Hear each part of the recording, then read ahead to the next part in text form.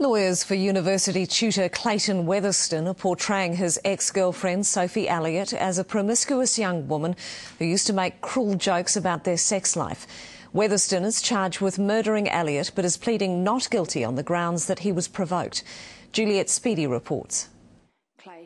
The jury has already heard several stories about how murder-accused Clayton Weatherston used to abuse and denigrate his girlfriend Sophie Elliott. But the defence is painting a picture of a sharp-tongued young woman who would argue back.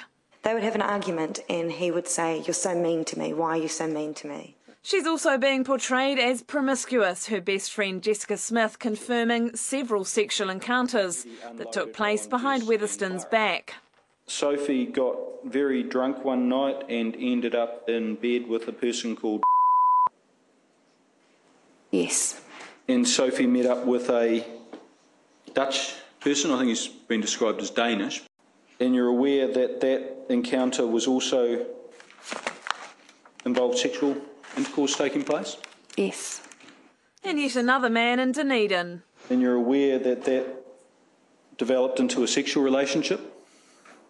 Yes. Was married? Yes.